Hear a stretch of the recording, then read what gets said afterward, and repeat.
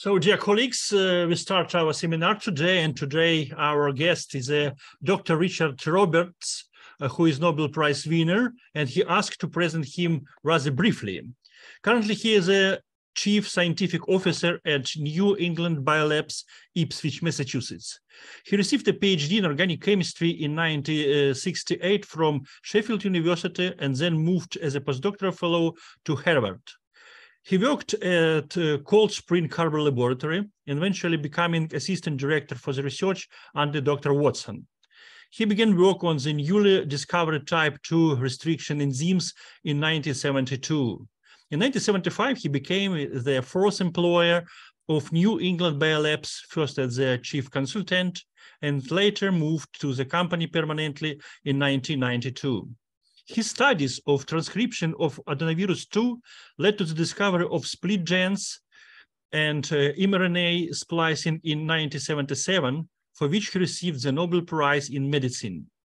Since winning the Nobel Prize, Dr. Roberts has been involved in organizing a number of Nobel initiatives to correct scientific misunderstandings and promote humanitarian causes. His most recent campaign has been on the issue of GMOs, where the 160 Nobel laureates have supported the use of GMO technique to improve plant-bearing practices that could greatly help the developing countries. And dear Dr. Richard Roberts, please, you can start your lecture. Okay, well, thank you. I'm sorry we're a little late due to some small technical difficulties on my side. Can you hear me okay now? Yes. Yeah, good. Okay, so what I'm going to do today is to talk about the path that I took that led to the Nobel Prize. And I hope to talk to you about some of the things that really made a difference that I hope will persuade you that you too can make a difference by doing things a little differently from the way that many people do them. Now, I was born in England. What's happening here? Okay, I was born in England in the town of Derby, which is shown on the left side in the middle of England. And it was during the war in 1943, and the Germans were trying to do to us what the Russians are trying to do to you at the moment. And it turned out that where I lived in Derby was very close to the Rolls-Royce factory, where the RAF were busy making the planes that were necessary in order to go over and bomb Germany. I was lucky because it turned out the street I lived on was right on the flight path between Germany and the Rolls-Royce factory, with the result that one side of the street on which I lived got bombed quite heavily, but the side on which I lived, fortunately, did not get bombed. And so, thanks to that, I'm here to talk to you today. Now, when I was 4 years old, my parents moved to Bath, shown on the right-hand side, the circled town. If ever you get to go to England and have a chance to visit a beautiful town, I can say you should think about Bath. It really is a very, very beautiful town, and it's very easy to get to from London. So at 4 years old, I went to school. I started going to school, to a little small school very close to where I lived. And then by 1950, when I was 7, I went to St. Stephen's School, shown here. And this is a very small school. There were basically 4 classes in it, one for 7-year-olds, one for 8, one for 9, one for 10. During that time, I had a very interesting experience, and one that for me, I think was really transformative. When I used to leave the school at the end of the day, the headmaster used to come up and give me puzzles to do, little mathematical puzzles. And as a result of that, I fell in love with mathematics. And that is something that has stayed with me throughout my career. I really love math. I like the logic that goes with math. And it was all because of this headmaster at this school. And so fortunately, when I won the Nobel Prize, he was still alive, and I was able to contact him and tell him what a difference he had made in my life. So that was very good in the early days. Now, this is an aerial view of some parts of Bath.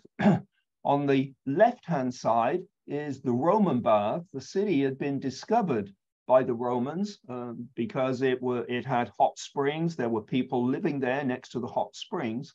And the Romans decided that they were going to build some baths there. And they still exist today. They date back 2,000 years. And I've actually, when I was young, I swam in the bath at one point. They're closed now to the public, but the main bath there was open at a time. Now, by the time I reached the age of 11, I'd read a book, and it was a book about how I became a detective, and a regular detective, someone who was solving crimes and so on. And I just loved it. I absolutely loved this book. And by the time I finished it, I decided I was going to be a detective. This was what I was going to do with my life. My parents, I should say, I really love puzzles, not just mathematical ones, but all sorts. But I was curious about all sorts of things. And my parents were very supportive of this. We didn't have any money. We were a very poor family. But nevertheless, my parents supported me every way that they could. And when I was 11, my father bought a chemistry set. And one of these ones that you buy for kids to sort of encourage them.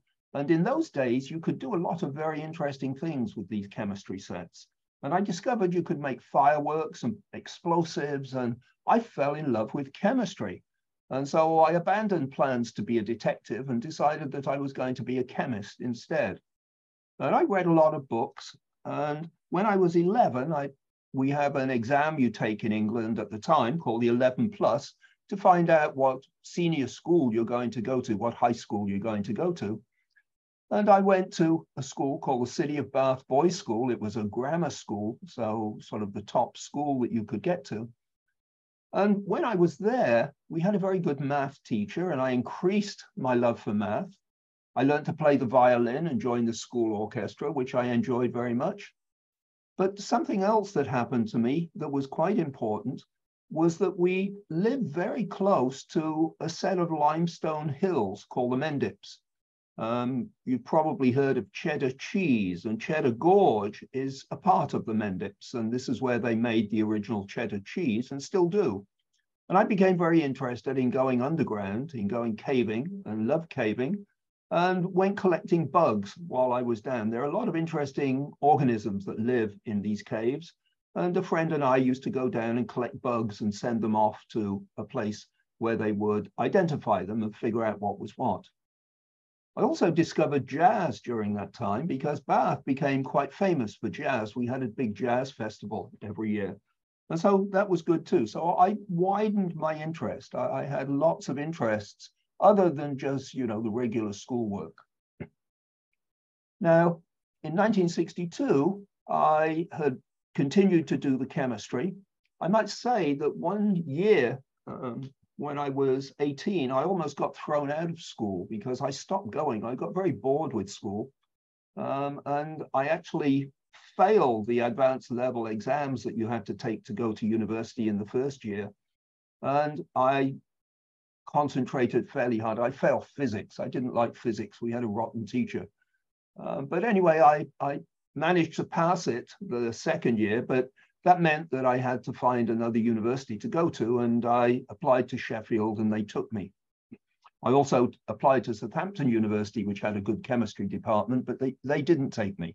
Anyway, I got to Sheffield and I started to pursue a career in research. And in 1965, I got my BSc and then stayed on to do my PhD with Professor Ollis, who was the head of chemistry at the time. And he had a very interesting way of teaching chemistry. And that was to really make it a question of how do you solve problems? And so the exams, he would give an exam and say, well, what you have to do is you've gotten these results. You did this experiment, you got this result, you did this experiment, you got this result. What does that experiment tell you? And in this case, it was usually trying to figure out what the compound was that the people were looking at. And it was good. I loved it because chemistry all of a sudden seemed much like logic, mathematics, And also it was a chance to be a detective and solve chemical puzzles in the world of science. So everything that I loved when I was a kid all came together at once. And so that was very nice. Now, when I was doing my PhD, I ran into this gentleman called Kazu Kurosawa. And he was a postdoc in the lab, in David Ollis's lab. And I was in with him, and he became my real mentor in Sheffield, much more so than the professor. It was Kazu who really taught me how to think about chemistry, how to do experiments. And he had the beautiful gift that when he would tell you what you should do, he would tell you why you were doing it and how to interpret the results of the experiments. And he was just an incredible part of my life when I was doing my PhD. He also loved games, and he taught me how to play Go, the game on the bottom left, which is very interesting. It's more complicated than chess, and a game that I used to play regularly for a long time. In fact, Kazu and I used to play by mail for quite a number of years until his English got so bad, and it was obvious he was having trouble writing the letters to accomplish the moves. But anyway, I met him a few years ago when I took this photograph, and met him and his family, and we had a wonderful reunion. Now, when he left Sheffield, I was still there as a graduate student, and it turned out that after the first year, thanks to Kazu, I really had all of the results that I needed for my PhD. I could have written my thesis there and then, but you have to do 3 years if you're going to do a PhD in the UK. And so I had 2 years to go. So I spent 1 year sort of playing around and doing some things that I thought might be interesting, but didn't really get anywhere. But what I did do, I started going over to the library, and I started to read about things other than chemistry, things that chemistry might lead to. And I also attended a number of lectures, thinking about things other than chemistry. And I came across this book called The Thread of Life by John Kendrew. Now, Kendrew was a Nobel Prize winner. He was one of the first people to determine the structure of a protein. And the book, The Thread of Life, was really a history of the origins of molecular biology. And just like when I read the book about how I became a detective, when I read The Thread of Life, by the end of that book, I knew I wanted to be a molecular biologist. I didn't want to do chemistry anymore. I wanted to get into the biological realm. And it was really wonderful. It was a great book, read lots more about molecular biology. And then when it came time to apply for a postdoc, I applied to about half a dozen labs, all of which were doing molecular biology, but sort of the interface between chemistry and molecular biology. I didn't think I could just go and become a molecular biologist immediately. So I applied to 6 places to do a postdoc, but only one person took me. And that person was Jack Strominger. He was at the time at Wisconsin. And I imagine when he accepted me as a graduate student, he was the only one who did. When he accepted me, I thought I would be going to Wisconsin to do my postdoc. But about 2 months before I was scheduled to come over to the US to work with him, he wrote and said, could I delay for 2 months because he was just moving to Harvard. He'd just been made a full professor at Harvard University, which turned out to be his lifelong ambition, to be a professor at Harvard. And so I said, sure, stayed on in Sheffield for a couple of months. And then on January 1st, 1969, I flew with my family. At the time, I had a wife and 2 children, 2 young children. One of my kids was 16 months and the other one was 3 months. We flew to Boston and I took a postdoc at Harvard. And during that time, I really discovered so many interesting things about biology, about molecular biology, things that one might hope to do, things that one shouldn't do. I was put under the control of another postdoc, a guy called Tom Stewart, who was from Australia. And he'd been working for several years on a transfer RNA. These are the RNA molecules that transfer amino acids into proteins on the ribosome. And there was a tRNA glycine that was actually involved not in protein synthesis, but it was specialized for bacterial cell wall biosynthesis.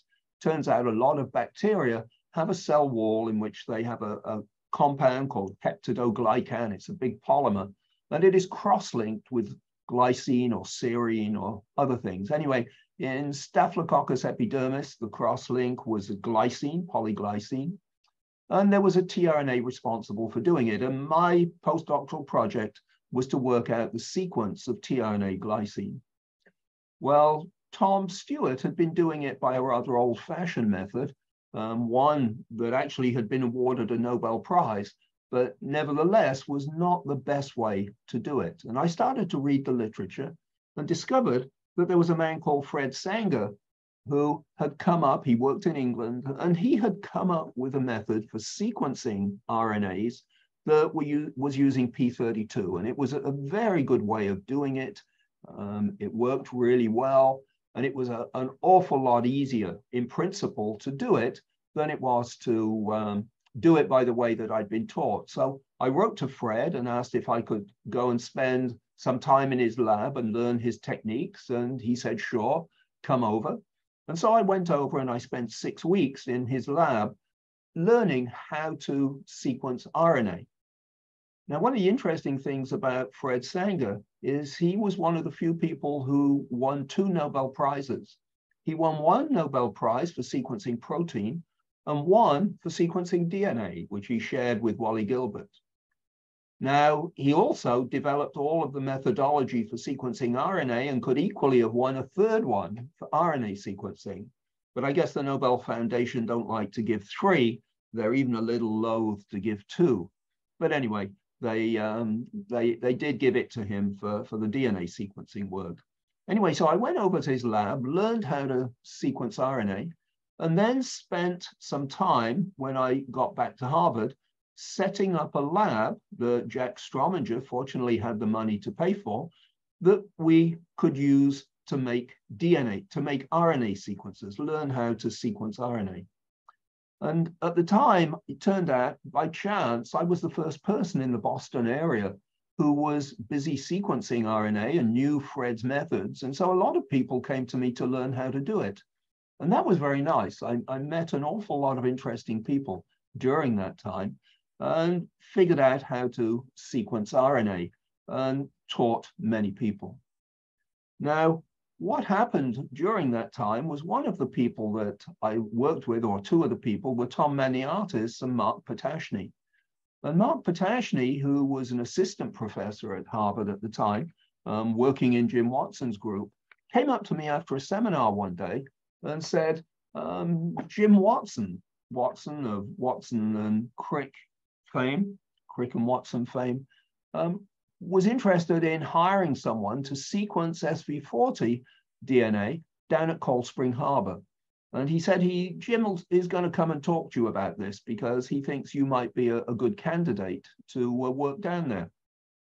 And so I waited. I'd never met Jim Watson. I didn't know him. And it turned out, of course, he didn't know me. And after a couple of weeks, Mark says, well, Jim doesn't actually know who you are. Perhaps you can go and introduce yourself. So I did. I went over and introduced myself. And I think maybe spent 10 minutes in his office, during which he offered me a position at Cold Spring Harbor Laboratory. And the idea was that I would sequence the DNA of SV40. And at the time, the standard method for sequencing DNA was not the methods we use today, but rather to copy it into RNA and then sequence the RNA.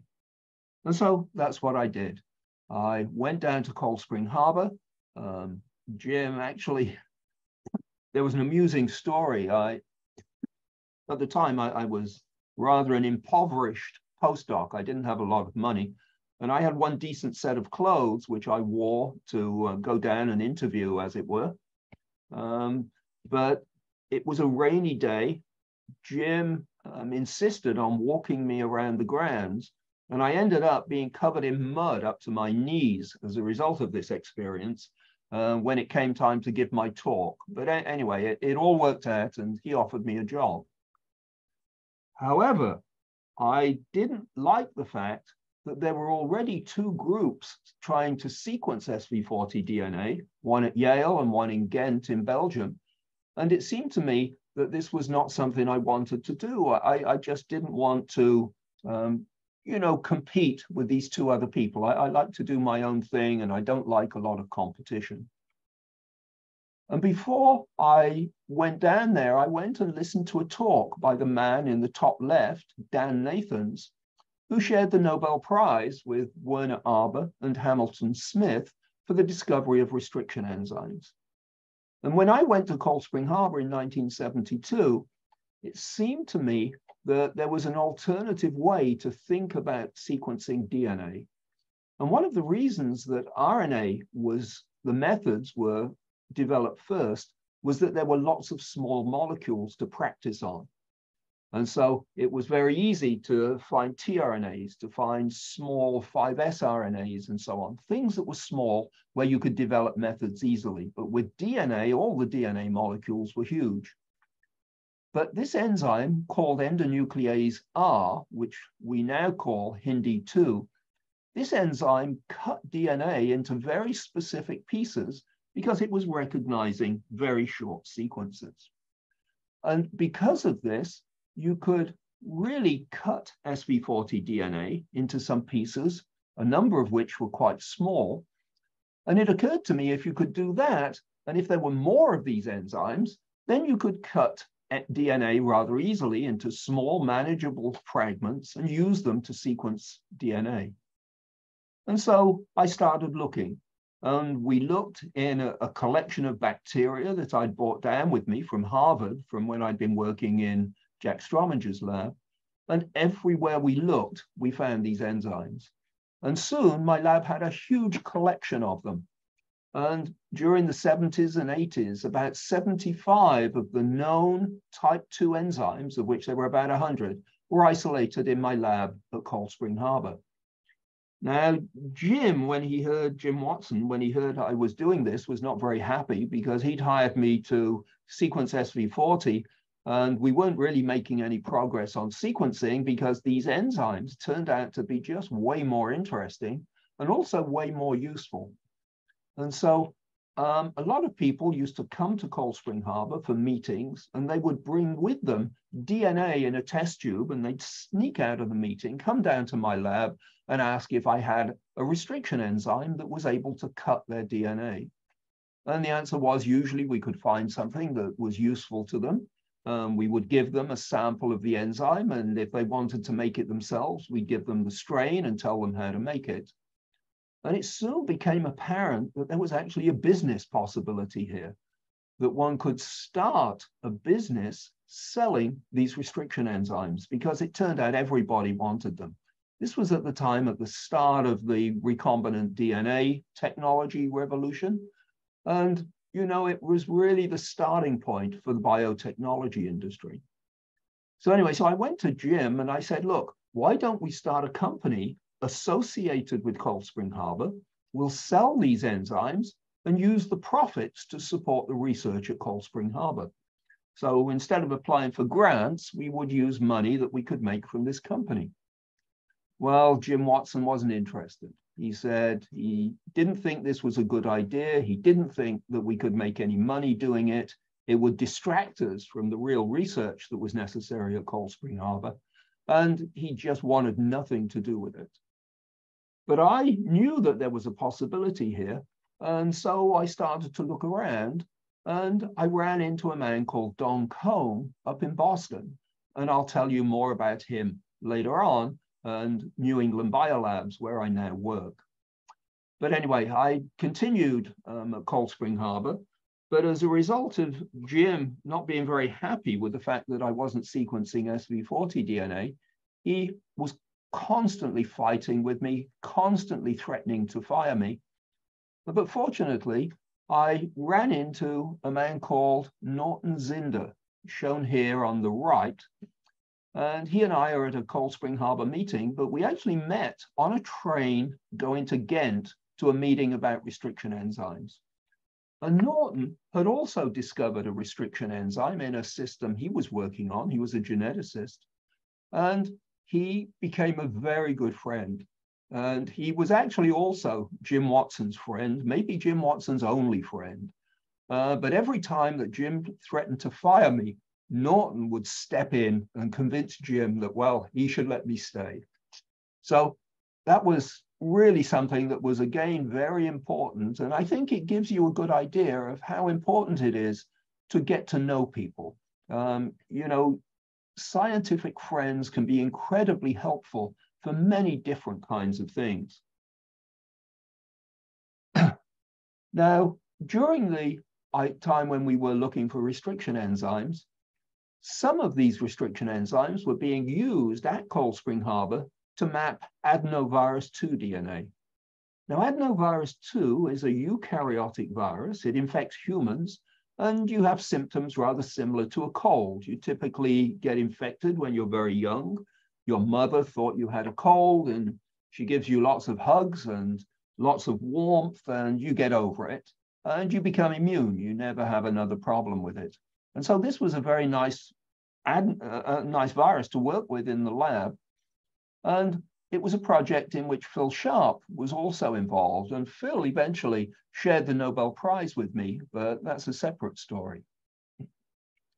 We started to map adenovirus 2 DNA. And in fact, there was a paper that came out on the mapping, in which it's the only paper that Phil Sharp and I have in common, that we were both authors on that paper. Now, we were looking for things to do with the restriction enzymes in addition to trying to help with sequencing. But my postdoc, Richard Gelinas, joined my lab in 1974. I'd met him as a student when we were both at Harvard. I was a postdoc there. He was a student in Fotis Kafartos's lab. And I persuaded him to come and join me at Cold Spring Harbor. And we had this idea. We thought we should try and identify a promoter region in adenovirus, just to see if promoters, the sequences that tell the RNA polymerase where they need to start making RNA, if the sequences were the same in eukaryotes and in prokaryotes. Because in prokaryotes, Mark Potashny, who had really gotten me the job at Cold Spring Harbor, and Wally Gilbert, who shared the prize with Fred Sanger, were working on promoters and identifying promoters in bacteriophages. And so our question was a simple one: do eukaryotic promoters look like prokaryotic ones?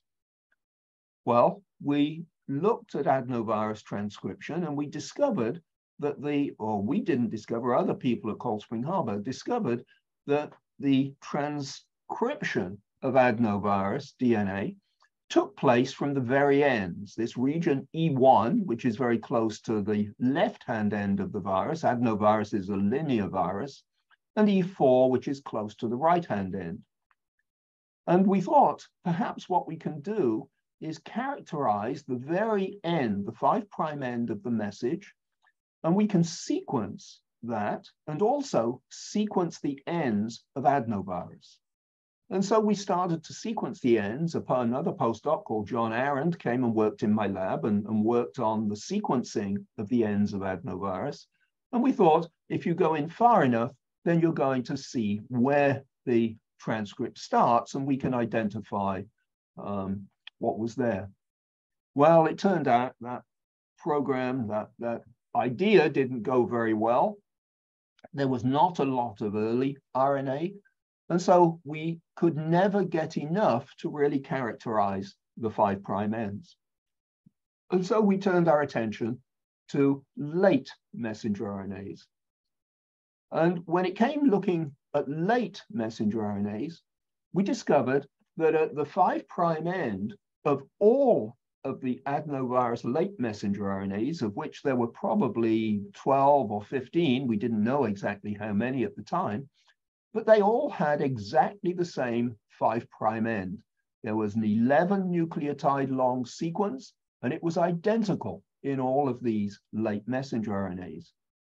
And that's kind of strange, Okay, we were not expecting it. We were expecting that there were going to be a lot of different ones and that we would be able to map them onto the DNA and work out where they were being coded. So this was very strange. And we then went on and spent a lot of time seeing if we could find where this was coded. Was it coded at the 5' end of every individual messenger RNA, or was it coded somewhere else? And I like the idea that maybe it was a primer for RNA synthesis, that here was a specific RNA would hybridize to the DNA and then start transcription. Well, that turned out not to be the case, but eventually I came up with an experiment that showed us what was really going on. And we discovered, as a result of that, that in conjunction with Tom Broker and Louise Chow, maybe I should just step back a bit. I came up with an electron microscope experiment to test how adenovirus messenger RNA was being made. Neither Richard nor I were electron microscopists, and so we got Louise and Tom involved. They worked just down the lab, and they agreed that they would do the experiment for us. And the idea was to make what is known as an R-loop. You take an RNA molecule, in this case, an adenovirus messenger RNA, you hybridize it to the DNA under conditions where the DNA has melted slightly. And that can then form a stable structure because DNA-RNA hybrids are more stable than DNA-DNA hybrids. And we knew that at the 3' end of all messenger RNAs, there was a poly A sequence, and so that would not hybridize. It was put on separately. It wouldn't hybridize to the DNA. But at the 5' end, we were convinced that there was another piece of RNA that came from somewhere other than the coding sequence right next to the main part of the messenger RNA.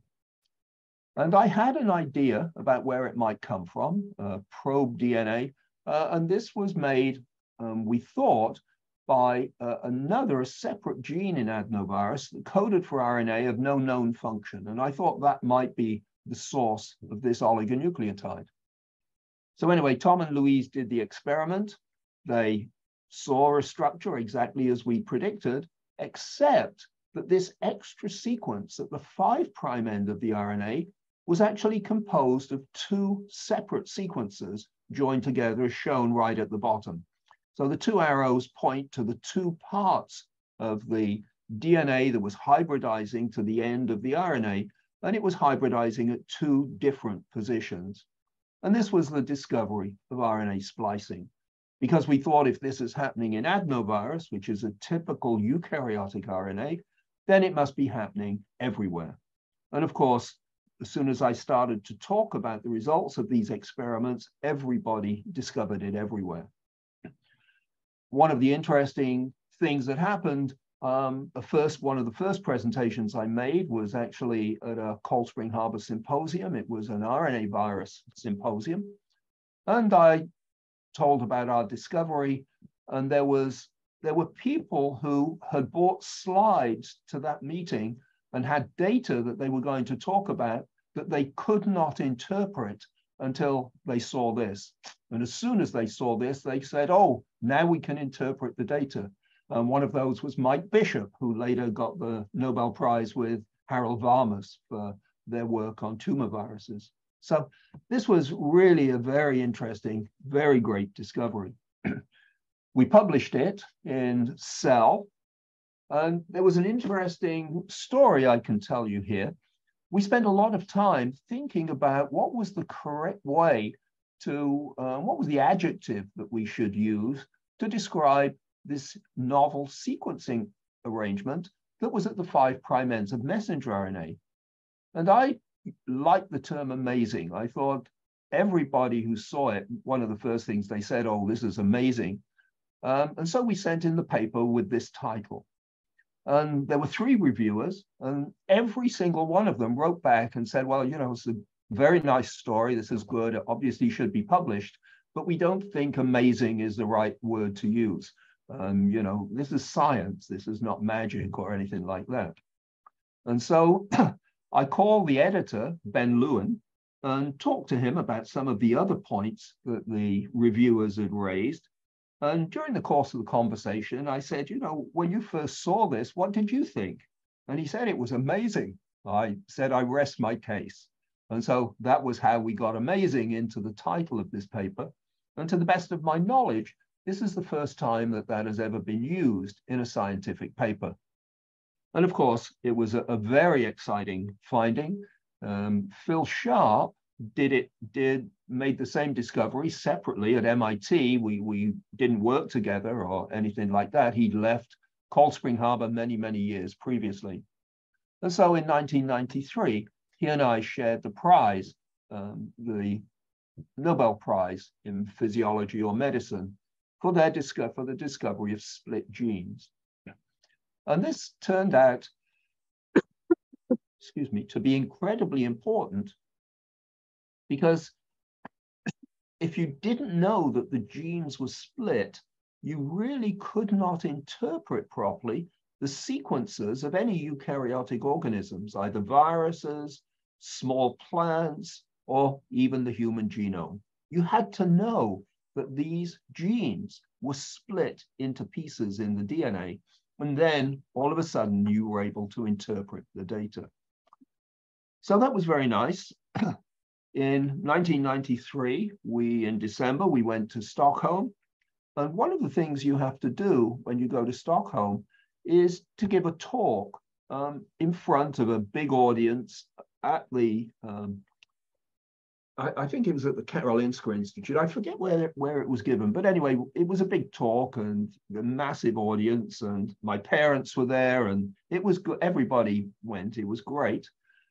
But mostly people talk about the work that they'd done to follow up on the prize-winning discovery. I hadn't done that. I had not done very much afterwards. We tried to do some work to set up and understand how the genes got split, how the transcription took place, but we didn't get anywhere, and we were overtaken by other groups who had better systems. But one of the things we did do in 1992 was to discover base flipping in a DNA methylase. And this was an experiment and a crystal structure that was done by Xiaodong Cheng, who was a postdoc at Cold Spring Harbor at the time. We had produced some very pure HHA1 methylase. This is a methylase that goes with a restriction enzyme, recognizes GC-GC. And what we discovered is when this enzyme binds to DNA, it flips the base right out of the helix into a pocket in the enzyme where the chemistry takes place. And this was very exciting because we thought if there are other proteins, of which we knew there were many, that do chemistry on DNA, on the DNA bases, that maybe they use the same mechanism. And in fact, we now know that that's true. And there are very many examples of base flipping have been discovered.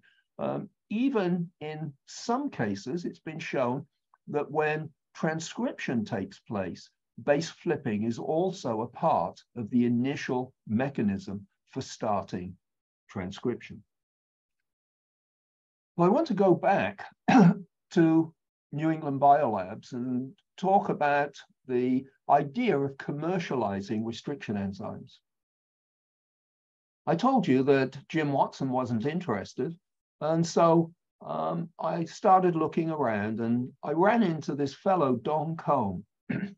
He had been a professor or an associate professor at Harvard Medical School, and he was in one of the departments where they never give tenure. And most people go there thinking they're going to be the first person to get tenure. They don't, they leave, they get a good tenured job somewhere else. But Don wasn't like that. He was annoyed. He said he didn't think this was any way to run a university department, not to give tenure to people. And so he said, I'm going to leave, I'm going to start a company, and I'm going to use the profits to support research. And in this way, I'm going to set up Harvard and NIH all in one place. And well, this was pretty much the same idea that I had for the company at Cold Spring Harbor. And he and I just thought along exactly the same lines. And so I said, well, I've got all these restriction enzymes. Why don't you start making them? We'll sell them and do exactly what we both dreamed of, start a company and use the profits to support research. Well, I was the fourth employee when I went to see Don. There was he, his wife, and one technician. They were working in a basement in Beverly underneath a hairdressing salon. They had a makeshift lab. They were doing pregnancy tests and a few other things. But basically, they were at the very, very early stages of a company. And they had previously been selling one or two reagents through a distributor. But I convinced Don that we should just do it ourselves. We should just sell them directly to the consumers because I knew who wanted these enzymes. They'd all been visiting my lab at Cold Spring Harbor. And so that's what he did. And the company has been incredibly successful. We're now more than 600 people worldwide. We have 100 people doing research, nothing but research, in Ipswich, where we're now located. In 1984, we moved out of this the basement underneath the hairdressing salon, put up a new building. And then in 1992, I moved to New England Biolabs as a research director, and I'm now the chief scientific officer there. We put up a new building in 2005 in Ipswich, shown on the right, and things have gone extraordinarily well. And in fact, during the recent COVID pandemic, it turned out that 3 of the enzymes that we had been making to modify RNA, 3 of the enzymes to put the cap structure onto RNA, were invaluable for Moderna in making their vaccine. And in fact, we scaled up production of these, and all of the Moderna vaccines are made using these enzymes that we had discovered and commercialized at New England Biolabs. So for us, COVID turned out to be very good. I want to talk a little bit more generally about the things that I think are really important. I've always been fascinated by puzzles and games. I love puzzles, I love games. I like word games, I like mathematical games. Not so keen on computer games and so on, but some of them are okay. One of my favorite is croquet. And in fact, I spent a lot of time playing croquet. I used the Nobel Prize money to put a croquet lawn in front of my house. And I love it. What I like about it is it combines the skill of snooker with the strategy of chess. I also have a dry sense of humor, and I was featured in 1997 as Dr. December in the Stud Muffins of Science, and this was taken on my croquet lawn. So I love fun. I don't like to take myself too seriously, and I like to make people laugh whenever I can. I also got a number of honors of one sort and another. I was knighted by Prince Charles then, now King Charles III, and that was a very interesting thing. Several buildings have been named after me, one at my grammar school that I went to, and one an expansion of the chemistry department at the University of Sheffield. I turned out by chance to be the first student at Sheffield, the first undergraduate to win a Nobel Prize, so they were very happy about that. I've also been organizing the Nobel laureates for a number of good causes, including gaining the release of some Bulgarian nurses from jail in Libya. They'd been charged totally unreliably and with no evidence for spreading HIV in the children's hospital in Benghazi. As a result of that, I actually visited Libya, spoke with Gaddafi's son, and we were able to get the nurses out of jail in Libya. We've done a number of other things too. I organized a big campaign to call for peace between Russia and your country. 203 Nobel laureates signed that petition. We distributed it widely. So far, it's not had much effect, but we're hoping that at some point we can have some effect there and really help you guys get away from the awful oppression that you're suffering at the moment. I think we all feel incredibly sorry for what is going on in Ukraine. And finally, I want to talk to you about the importance of luck. I'm probably the luckiest person you know. Billiards, when I was the year that I didn't go to school, that I sort of stopped going, I spent a lot of time playing billiards, and I became the West of England junior champion, and I thought I was going to be thrown out of school. And so I went to audition to be a professional billiards player, but I learned probably one of the most important lessons of my life playing billiards. I was in a tournament. I played a shot. I missed the shot I was aiming for, but by luck got another shot and scored. And then when it came to take the next shot, I really didn't pay enough attention. I muffed it and it went away. And an old gentleman came up to me. I was 18 at the time. An old gentleman came up afterwards and he says, you know, if ever you're going to be successful, and you can be successful, but especially at games like billiards and snooker and so on, you have to know that when you get a lucky break, you have to take advantage of it. It's no good thinking, oh, you know, I was lucky and it's not right that I should take advantage of it. Everybody has luck, and the people who do well in life take advantage of the luck when it comes their way. Kazu Kurosawa, I've already talked about, incredibly important. But by luck, he was in the lab when I was assigned it by my professor of chemistry, probably the best mentor I've ever had. Going to Harvard rather than Wisconsin, that was luck. I thought I was going to Wisconsin. I would have had a good time there, I'm sure, but I would not have met the people that I met by going to Harvard. And so that, again, was very important. Looking for eukaryotic promoters in adenovirus 2. We had no idea that eukaryotic promoters were going to lead us to discover split genes and RNA splicing. But we did some experiments. They didn't work. And so we tried to find out why they didn't work. And this leads me to something else that I think is incredibly important. Failure is so important. When people fail at doing things, and especially when they're young kids and their parents think, oh, you know, you failed, you're useless. That's not true. Failure is so important in life. This is when you learn. People who don't fail don't learn. And when you do fail, look and see why, and make sure that you understand why it is that you failed. And if you're lucky, it will lead to a big discovery. But probably the luckiest thing that happened to me was taking an early plane. You probably remember that in 2001, there were 2 planes that crashed into the World Trade Towers in New York. The first of those planes was flying out of Boston and supposedly going to LA.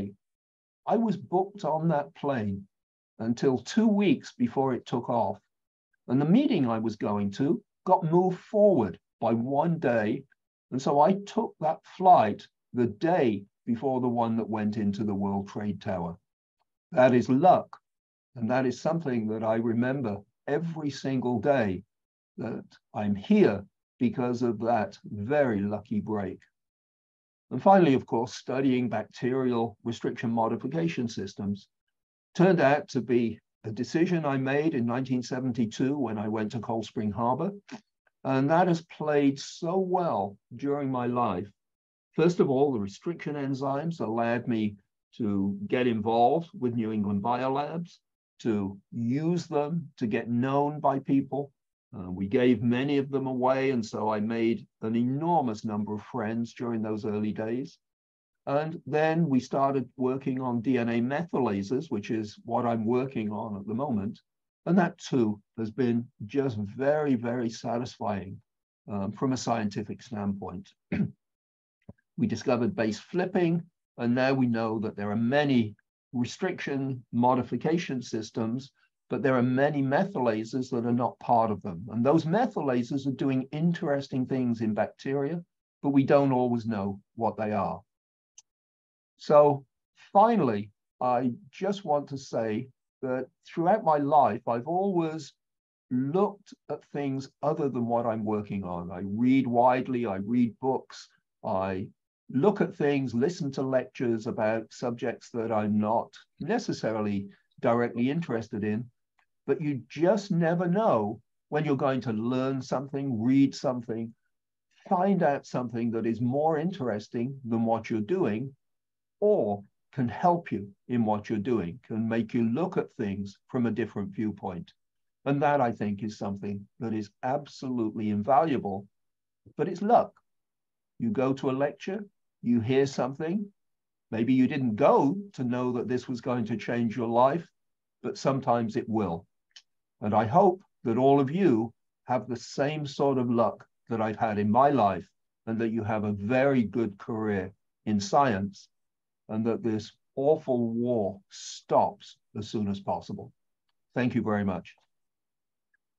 So, Richard, thank you very much for your very interesting lecture about your way from childhood to Nobel Prize, about commercialization, and also thank you for your advices. Dear colleagues, maybe you have questions to our lecture, please.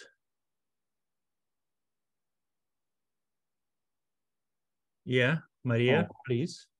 I seem to have disappeared.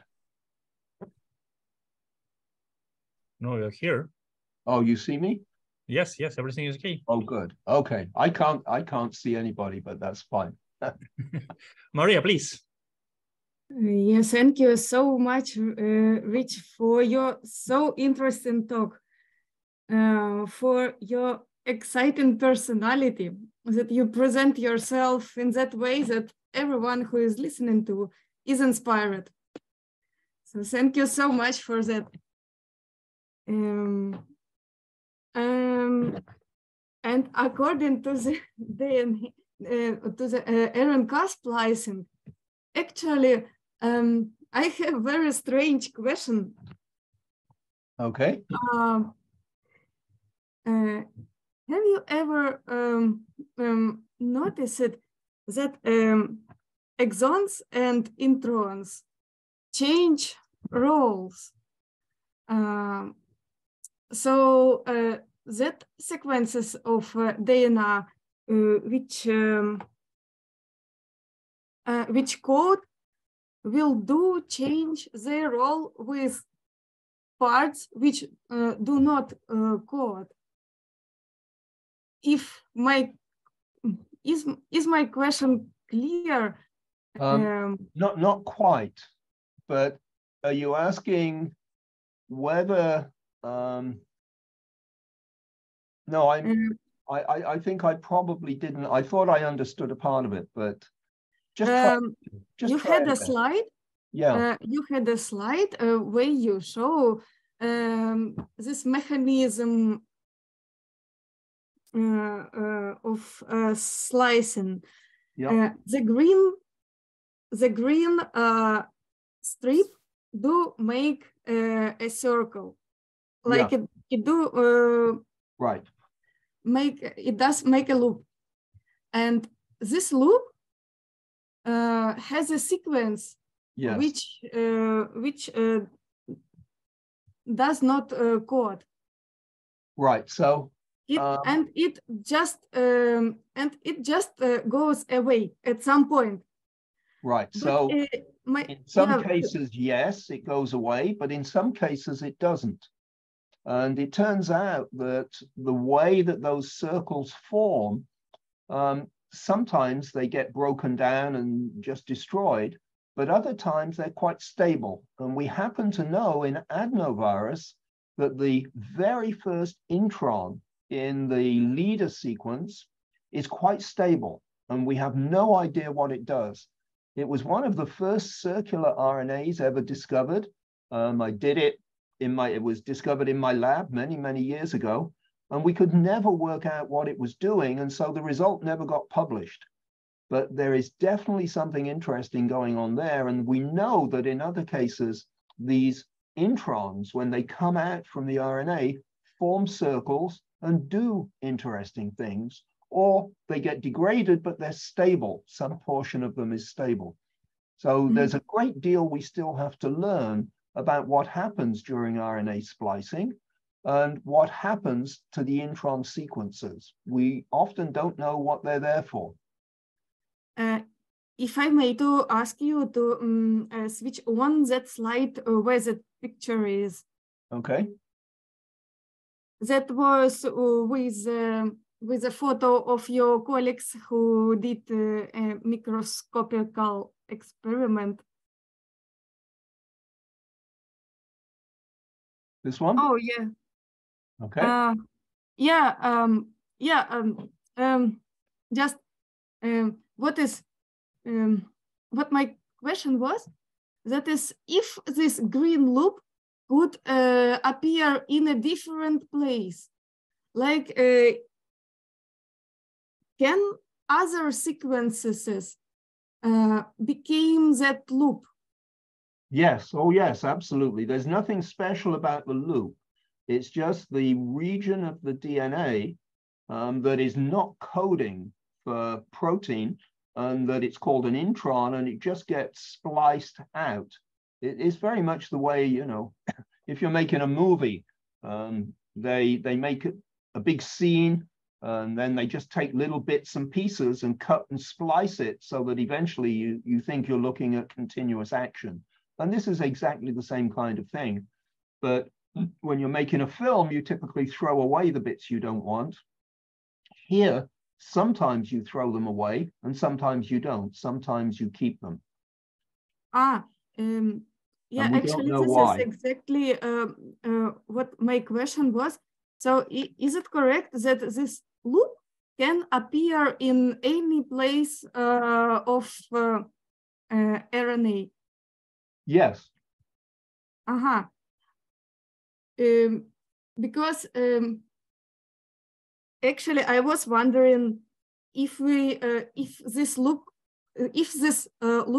will form in a different place of the sequence, maybe it will lead to the change of the biological spices. Yes. So what happens this is a very special case here, because the leader sequence, the starting point of the messenger RNAs in adenovirus, just tells translation where to start.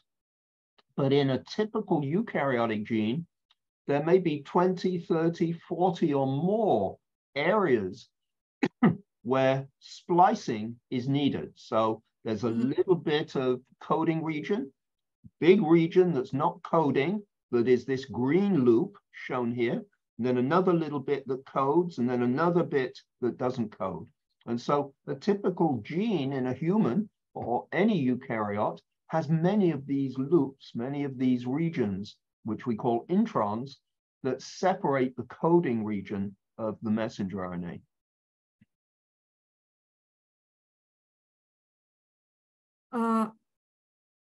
Yeah, then does this mean that if we will, if this green loop will appear in different places for two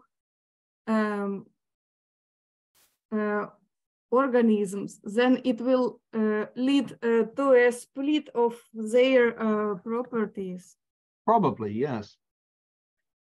Yeah, this is like I see in this, I see a connection with a luck. Oh, yes. You ended your lecture with the definition, like with importance of luck, and maybe it looks like the split of the life way. The change of the place of this loop. I don't know. Maybe depending of one's thoughts, their RNA will go in that way or in another way. Yeah, well, we're all here because of luck. We call it evolution, but really it's luck.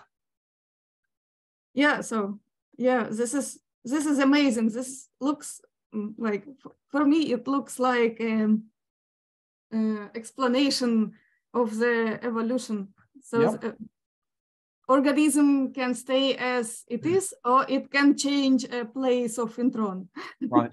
And so what has happened in bacteria, that these loops, these regions that don't code for anything, have mainly disappeared. So bacteria don't have this. This is something that's very specific for eukaryotes. Yeah, Okay. sign of civilization. Thank you so much. It's very interesting. Thank you. Yes, and interesting discussion. So we have also hand from James Pogrebsky, please. Yeah, hello. Thank you once again for your lecture you just given. And I have actually a question after the discussion you just had. Yep. Those introns, you just mentioned that they're basically an evolutionary atavism, right? Yes. Yeah. But is it possible for them, or maybe we know some examples of them actually having some biological role, also some different one? Yes. So the answer is yes. Some of the introns clearly are involved in regulating gene expression.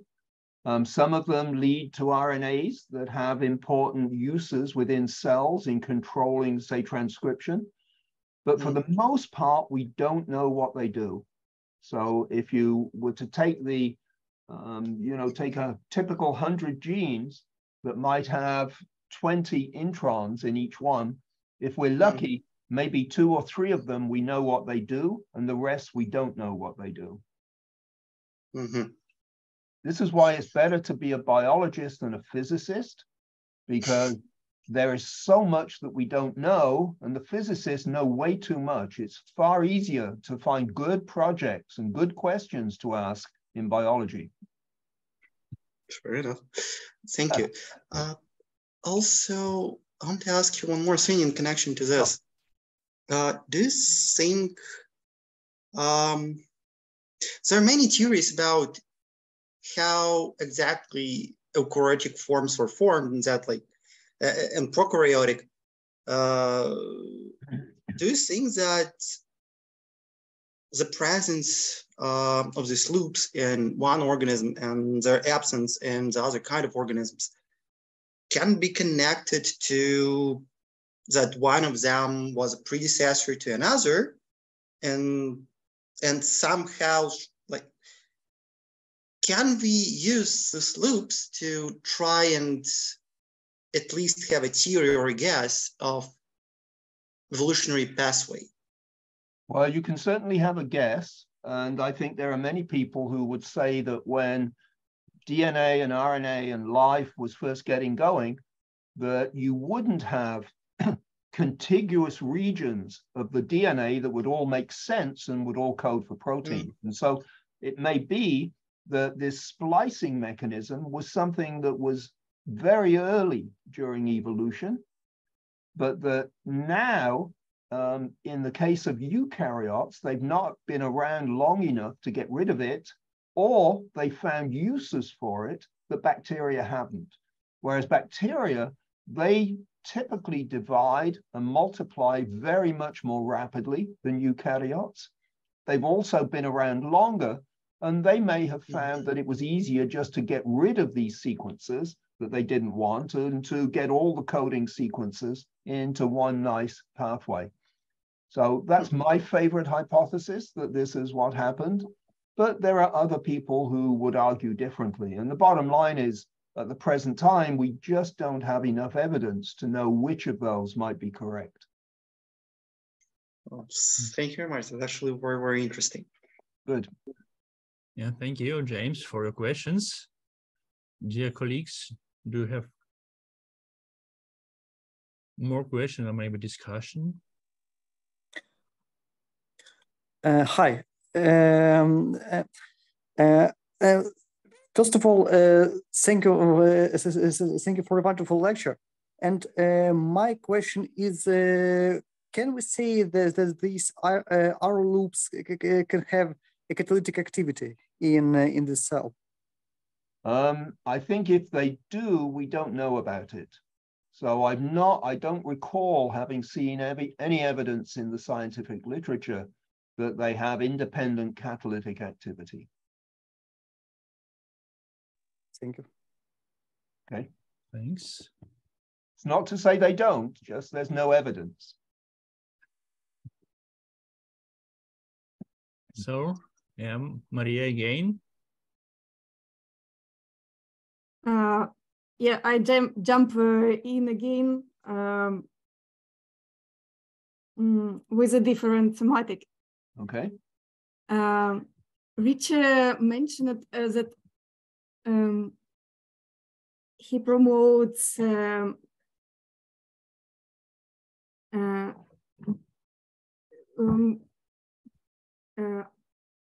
I'm sorry. I want to speak about gene-modified products. Mm-hmm. Rich has mentioned that he makes a movement to support this DNA-modified products, and I wanted to ask you once again for our audience, what are main aspects which should support these gene-modified products for the average consumer? Okay, well, so, what has happened with so-called GMOs, genetically modified organisms, is that the people who have been opposed to it tell a lot of and spread a lot of misinformation about what it really is. You have to realize that everything on this planet, whether it's us, plants, bacteria, everything is the result of genetic modification over typically millions of years. But we figured out how to do that much more easily during the course of the last 30 or 40 years, to a point that now, using CRISPR methods, the so-called CRISPR methods, that we can do it very precisely. We can make very specific deletions of genes that we think are bad, say in a plant, or we can add genes that we think will be very good in a plant. For instance, plants get eaten by insects. If you can put in a gene that is essentially an insecticide into the plant, then the plant can defend itself. And we already know that plants have done this themselves over many, many millions of years. Otherwise, there wouldn't be any plants on this planet. And so the idea that just because we've done it, rather than evolution doing it, is totally mistaken. That is a problem, because we can do it precisely, whereas evolution tends to do it in a rather haphazard fashion, that it makes many different things, most of which don't survive, and just an occasional one will. But when we do it, we can do it in a way that is very precise, where we can know what we're doing. And I always like to use the example of, say, a car. If you have a car with a GPS system in it, and you buy a new car that doesn't have one, how do you get the GPS system into the new car? Well, you don't take the two cars apart and then mix them all up, which is the traditional breeding approach that has led to the foods that we eat. Rather, you just unplug the GPS and put it into your new car.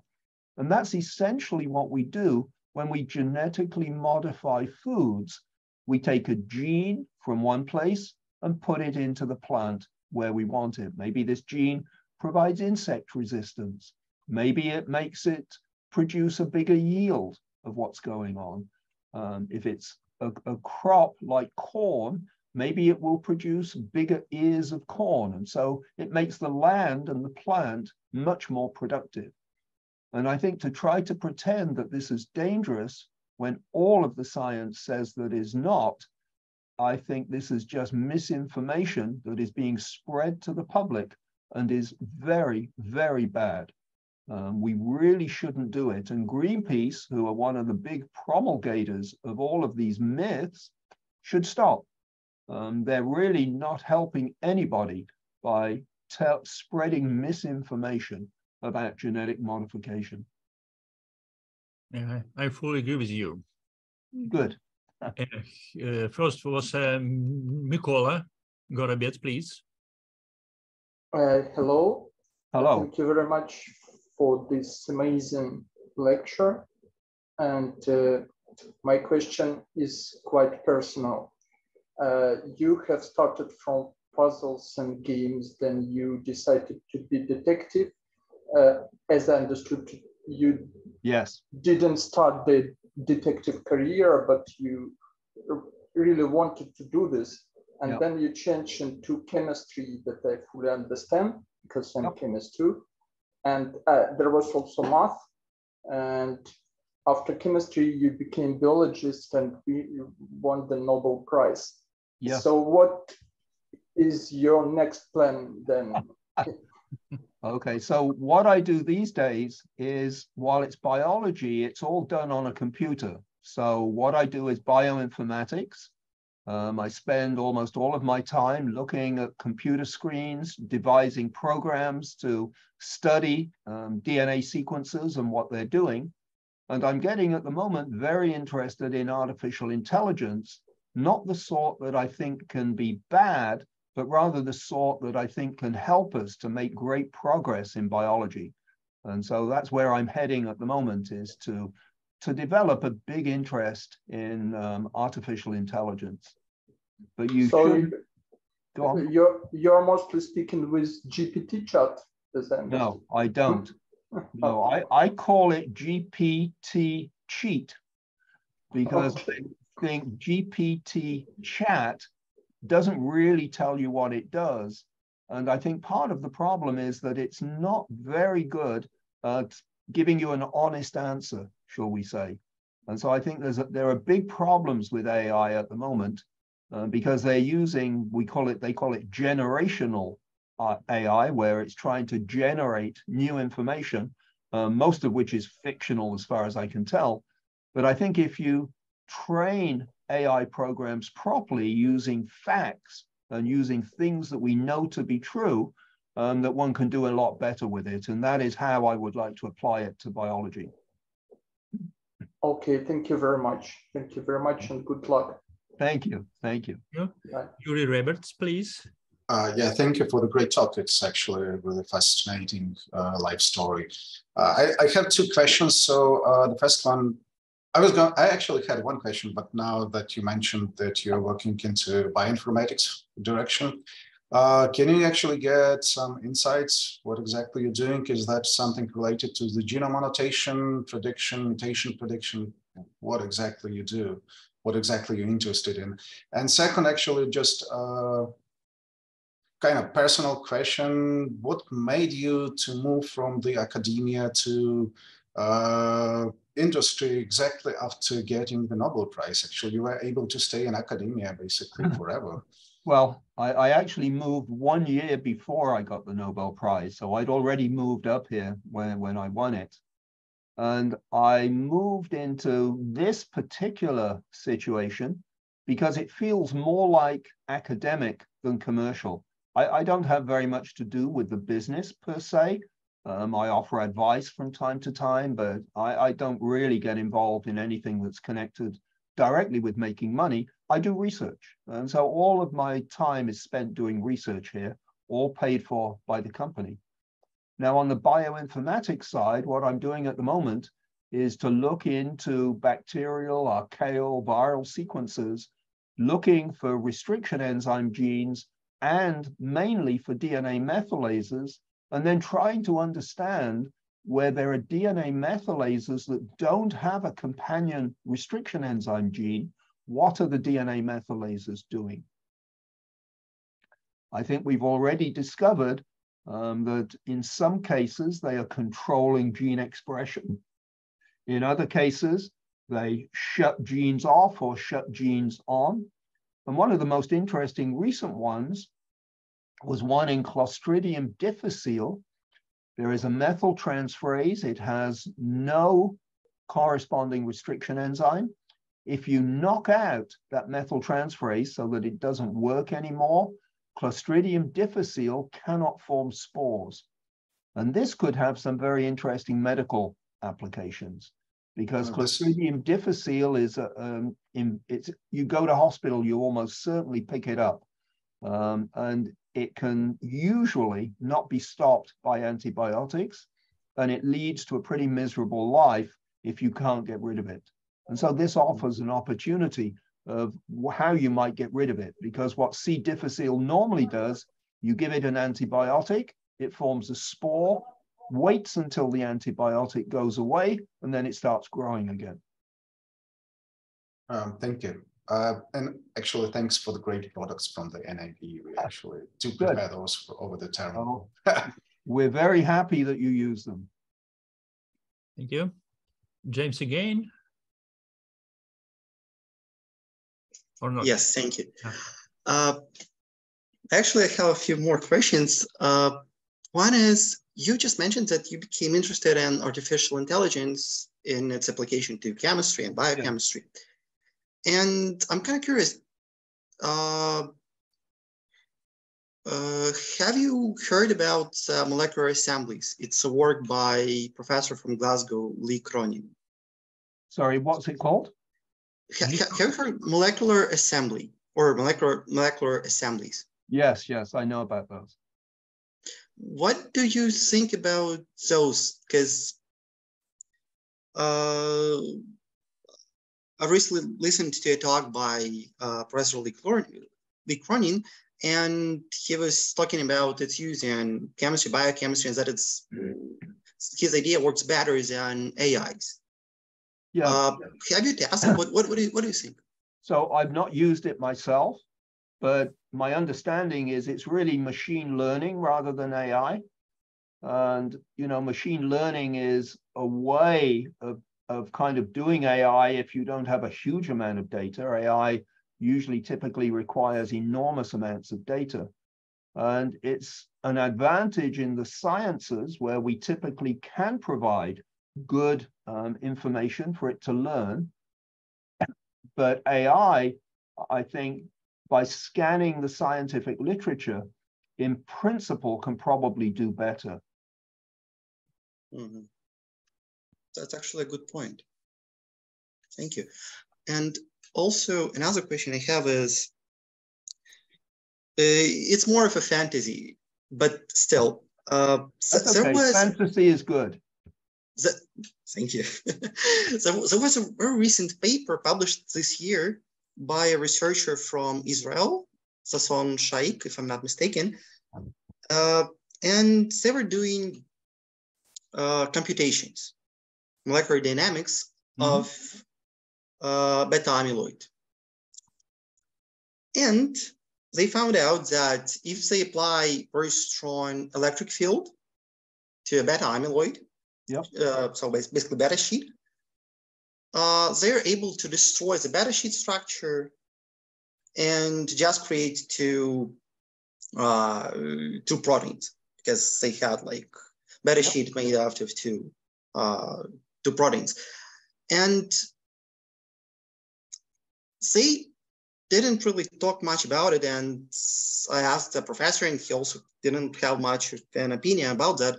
So I'm really curious, in your opinion, do you think that it's possible that some kind of electric field on early Earths, like lightning hitting water or ground or whatever, could possibly influence chemical reactions happening inside cells, and therefore influence maybe evolution pathway? Certainly possible. Whether or not there's any evidence that would support it directly, I'm not aware of, but you could that's it's a fantasy. But you could imagine doing experiments to test that. So yeah, why not? I think we know so little about the mechanisms of evolution that almost all hypotheses as to what are the biggest influences are probably valid at the present time. And it may be we never know about a lot of these things unless we eventually reach another planet where evolution is at a much more primitive state than it is here. Yeah, and to see how it can progress farther. Yep, right. Yeah, it's very, very interesting. Thank you. And probably the last question for me, that's just my personal curiosity. You're a senior and probably like 50 years my senior. And I'm really, really curious. You're still doing science. How do you stay so energetic and passionate about it for so many years?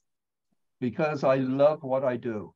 So, you know, I don't think I've done a day's work in my life, except when I was not doing science.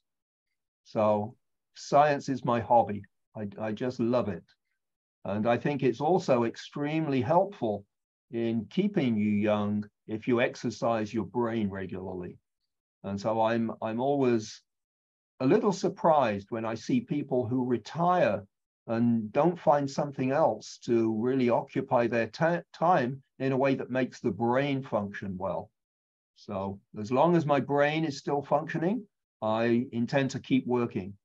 And if that happens and keeps going until I die, then I guess I'll retire when I die, but only if I have to. That's actually a very good opinion, because, like, you know, you have to keep those neurons firing till they can. You do indeed. Yep, you do indeed. Thank you. Thank you. Nice answer. And we also like our work and science. So Yuri, please. Yeah, just one more question. How was it to work with Frederick Sanger? It was great. So I'll tell you, when I first went over to the MRC lab, I went into the lab. I arrived on a Saturday, went into the lab on a Sunday because I'd been, you know, given the password to get into the building. Went up to Fred's lab, and there was a little old man in there who was busy washing up the dishes. And so I introduced myself and said, you know, I'm Rich Roberts. I've come here to work with Fred Sanger. And he looked at me and said, I'm Fred Sanger. So that was our first meeting. I thought he was the janitor, to be honest. But he was great. He was very low key. He was not one of these people who is constantly trying to tell you how good he is. And in fact, if anything, he's overly modest. And, you know, he would always say, oh, well, I didn't do that. And, you know, somebody else did it, when mostly you knew it was him. So he has been one of my great heroes in science. If I had to find someone to emulate, it would be him. He was just a terrific guy.